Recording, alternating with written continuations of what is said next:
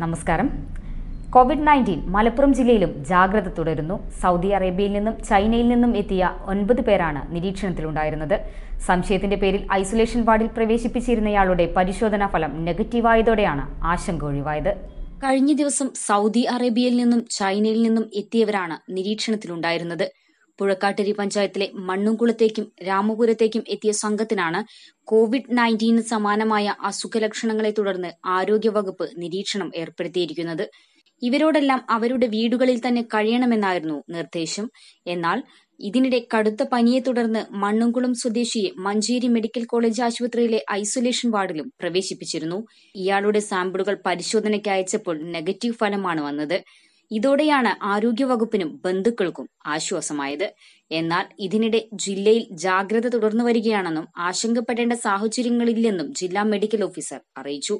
ജില്ലയിൽ നിന്ന് വിദഗ്ധ പരിശോധനയ്ക്ക് അയച്ച 83 സാമ്പിളുകളിൽ 74 പേരുടെ പരിശോധനാ ഫലങ്ങൾ ലഭിച്ചു.